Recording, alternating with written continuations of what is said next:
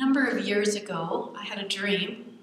I had several dreams, quite a few dreams, but this was back, I don't know. I don't know if it was shortly after we had... Probably almost 10 years ago. Yeah, probably 10 years ago. It was after we left ministry. And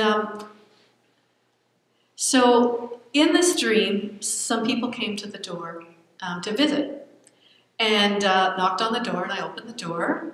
And so I went down to the basement where Paul was to tell him that we had company.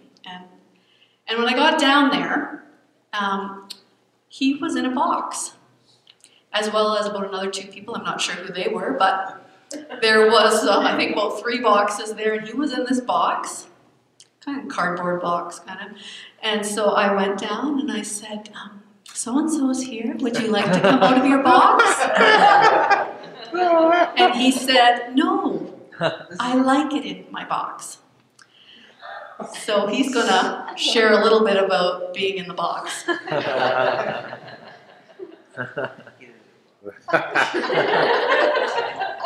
Activate.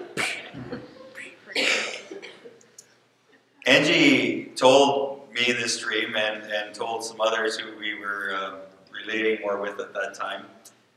And it was pretty clear to all of us that this dream was actual fact. I was in a box. And I really did like it in the box. It was safe. It was comfortable. We had, as we shared last night, had been in ministry, stepped out in 2001 from that, and kind of gone into this kind of wilderness place. And because of probably some hardness in my heart, I was good in my box.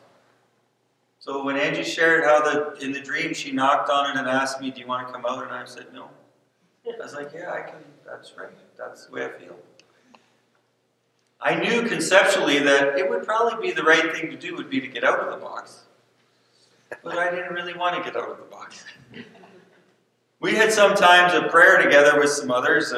Don and Sharon were part of that. And there were times of praying for me to get out of my box, and probably there was times I maybe partially got out. But the full getting out of the box didn't happen until 6 months ago. If you want to know what happened there, you got to watch the video from last night, because I'm not going to tell the whole story again tonight. But it's the word of the Lord. One word from God can change your life. One word from God blew up my box. and I'm out of it now.